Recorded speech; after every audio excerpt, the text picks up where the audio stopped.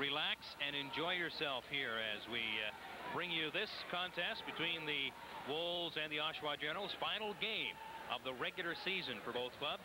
And again, fourth place on the line. Chitteroni trying to grab it. Solid check thrown by Matthews as he takes his man into the boards. Another one. And he nails Sean Brown to the ice surface. And that will draw a penalty. As a result, now a scrum develops in front of the Wolves bench. Matthews a little bit upset. MacPherson punches him in the head with a glove.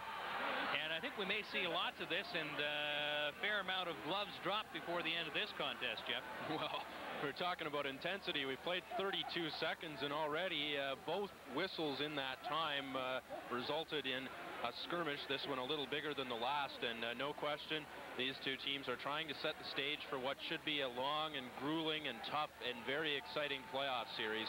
And there's no question that we've got ourselves a barn burner here tonight at the Sudbury. Matthews was being called originally, and we're going to have to decide whether or not it's a 4-minute thing for Jamie or just 2 minutes. No, and it is just 2, so they square it off, and as a matter of fact, we may have 2 penalties for the Wolves. How's that? There's only one person in the